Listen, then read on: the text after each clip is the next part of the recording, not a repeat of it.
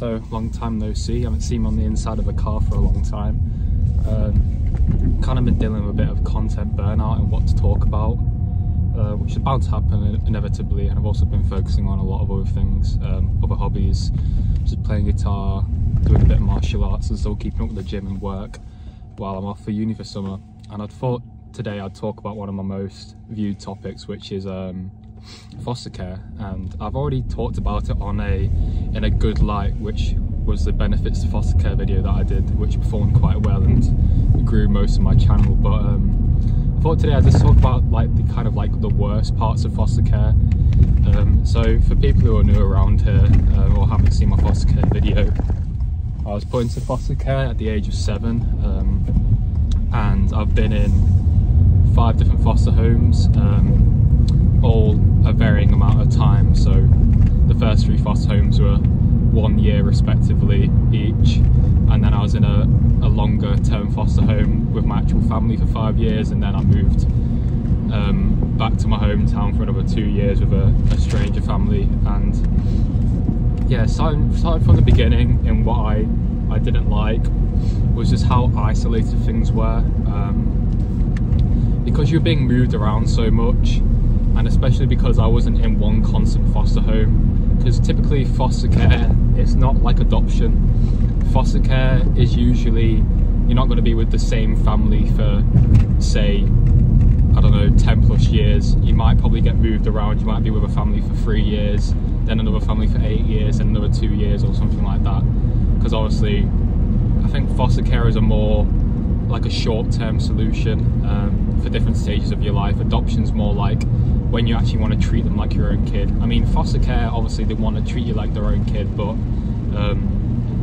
it's sometimes harder because foster care is usually for kids who are a bit older, say like, well, I went into foster care at the age of 7, but when you're thinking of adoption, most kids go into adoption very young, say like probably like before or even 5 years old. So it's a lot easier for the adopters to get to know the child more and treat them like their actual kid. So yeah, being moved around so much, it kind of gets a bit isolating, especially because I didn't have my first phone until 16. When I was trying to make friends, it just felt a bit hard to do so, because first of all, I didn't live close to any of the schools that I was going to, mostly because foster care is like a really demanding role at the moment, and it was when I was younger. There's not a lot of foster carers around, so that meant finding one close to the schools that I wanted to go to, well, that I was going to without. So that's the thing, I was very sentimental about the school that I wanted to go to. I wanted to stay in the school. I didn't want to move schools when I had to move foster homes, so they had to try and find a foster carer that was willing to drive me a far way to keep me in the same school instead of changing schools, which I appreciate they did for me in the end, because I think if I moved schools I would have had it a lot harder. So yeah, I was very isolated because I'd lived really far away from the schools that I went to. Obviously I had no form of communication. The only communication I'd had with my friends was actually in school at the playground or in between lessons. So that kind of made me like a class clown, because like I just try and impress my friends whenever I could in person, because there's no way I could talk to them outside of the class. I didn't have my phone, I didn't have social media, anything like that. I didn't have internet access, so yeah, I just kind of had to be like the funny kid in class and try and make everyone laugh and make everyone know me more. So yeah, that's the first part. It was very isolating. Most of the time was spent in my room, and I did go out and make friends outside of school, so like kids in the neighbourhood and such, but it never was quite the same, because they were usually a lot younger than me, maybe like 2 or 3 years younger. And like when I was in like high school, maybe like year 7 or year 8, between the ages of like 12 to 13, when I was making friends with these guys, like they would be like 10 or 11, and there's just kind of a bit of a difference in interests, and like I was just a bit more grown up, so I couldn't really like, I don't know, develop socially as good as my other peers because they were hanging around kids usually their own age, so they could I don't know, get on interests easier, and I don't know, just have a bit more social maturity and do more interesting things, like stay out later and that. So yeah, first point, very, very isolating. Now the second point is that everything is very, very monitored when you're in foster care. I was, obviously, since there was no internet access until I was probably about 13, there wasn't a lot of monitoring going on. Like, by monitoring I mean there wasn't a lot of privacy. My room didn't have a lock, stuff like that. Like, I just didn't feel very secure or private at all. I felt like everyone was always watching me. And obviously when I got internet access, that got worse because there was like internet trackers on everything I did. Obviously, like, I wasn't like a rebellious kid, or I wasn't like searching up weird stuff, but still, like, having like everything you do monitored online was a bit strange. And my internet access was also limited, so like, I couldn't like access social medias or stuff when I did have internet access. I could watch YouTube and download games and play games online, but I wasn't allowed to have social media or anything like that until I was probably about 16. So that obviously ties into the isolation part of things. But yeah, I just feel like everything I did was very heavily monitored. I didn't like get time to myself. I did get time to myself, but I was kind of just like shut in my room because I felt like that's the only privacy I had, and I think my microphone just fell off there. So I think the rest of this video is probably going to be worse audio quality since that just fell out. But yeah, it was just really not private. Yeah, I think because the microphones fell out, I'm going to record the rest of it on the way back because I don't want the audio to suffer. I don't know why it's fell out, but I'll continue this video later. Apologies about that. I don't know why my microphone fell out. Hopefully it doesn't happen again. But now I'll cover the second reason.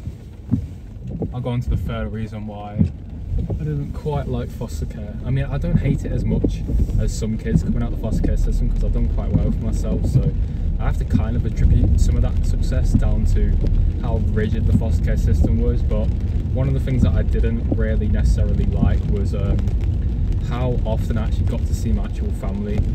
So my visits to my actual family, so I was in foster care 24/7.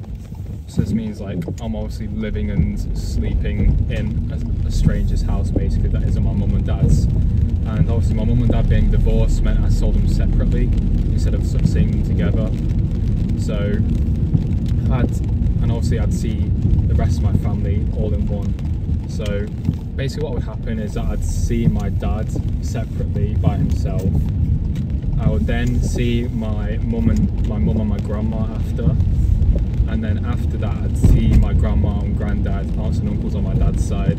So there's 3 separate visits, and these visit days where I'd see them all at once would typically happen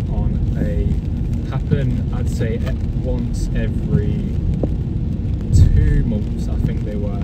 So I'd see them for 2 hours each. I think with my grandma and granddad it would be 4 hours because it was such a big family. So I'd see probably like about 10 of my family on my dad's side. So yeah, with my mum and my dad, they were 2 hours each separately, and my grandma, my granddad and all the family on that side, it would be 4 hours. So in total I'd be seeing, this sounds really depressing, but in total I'd be seeing my dad in the flesh for 12 hours a year, which is pretty crazy. And it was the same with my mum. I'd see my mum in the flesh for 12 hours a year. Obviously six 2-hour sessions, and with my dad's side of the family I'd see them for 24 hours a year, and that was really hard. Obviously I don't think it was because of how far away they were, because obviously for the majority of my foster care I was actually living in Leicester. So seeing all my family in Wigan was about a 2-hour journey in the car. So obviously I think that was the reason for the limited amount of contact, but it's not because my family didn't want me to see my it's not because my aunt and uncle living in Leicester who were fostering me didn't want me to see my family more. It was just because of how strict the regulations were of, I think, how often I could actually see my family. So yeah, that's something I didn't really like, how restricted I could actually see them. And for like the majority of my foster care visits, there'd always have to be a supervisor whenever I'd be with my mum or my dad. Not with my grandma and granddad's side of the family, but whenever I'd see my mum or my dad separately, I'd have to be under supervision. Either that would be another family member, such as my grandma with my mum, or if it was my dad who I'd just see by himself, it'd usually be a care worker. So sometimes that wasn't the best, because it kind of just felt like I was being watched and like I was being judged, and my dad was being judged for what we were talking about and stuff like that. And I didn't feel like I'd actually be comfortable in that environment, because it'd just be someone watching over you. And even though like obviously nothing bad happened, like they just have to be there for some reason. I guess that's just the policy of the foster care system in the UK.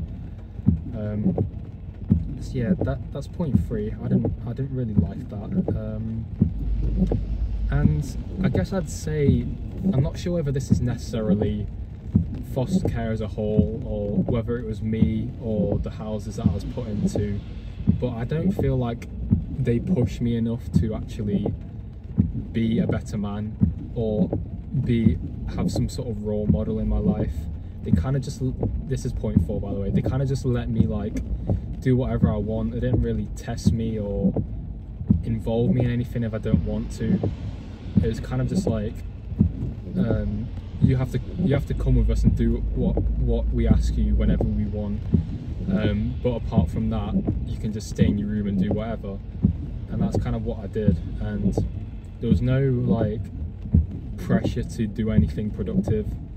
Like if I had a day off and I didn't want to do anything, like they just let me sit in my room all day and like play on my DS or play on my Xbox. And I think that kind of definitely affected my development, because I wasn't actually doing anything productive, and that kind of made me very lazy, boring, a bit soft, I guess. It didn't really make me into much of a man. Obviously, like with an actual like a father figure or like a role model in your life, if you had one, you usually get tested and you get shown new things, and you kind of have to get dragged out and do things. And that didn't really happen when I was in foster care. I was just kind of like left to my own devices. So I kind of had to build discipline, go out my comfort zone and try new things myself without having to have any like external support or an extra like push in the back, as say. So that's kind of another reason. And that kind of meant I wasn't very adventurous. I just do what was comfortable, which is basically just sitting in my room playing games all day, which is definitely a pretty bad position. And yeah, it meant that like when I turned 16, like my foster carers weren't really too bothered about me getting a job, because obviously like they just provided for me like financially with food and stuff. And if I wanted something like out my own money, like a game or something like that, they'd just give me pocket money for it. If I did chores around the house, such as like washing up or, I don't know, walking the dog or putting the bins out, something like that. So yeah, that's number 4.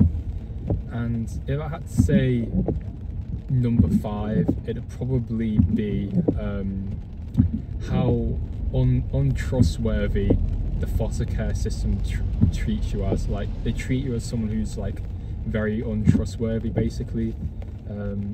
So basically I wasn't allowed to stay in the house by myself, even probably up until about 17 years old, I'd say. I don't know, that's not too bad. Like most kids probably aren't allowed to stay in the house by themselves until they're like 15 or 16, but it's kind of like how much I was dragged everywhere. Like I was dragged shopping, I was dragged pretty much everywhere. And that kind of annoyed me, because I was seeing kids my age like staying at home.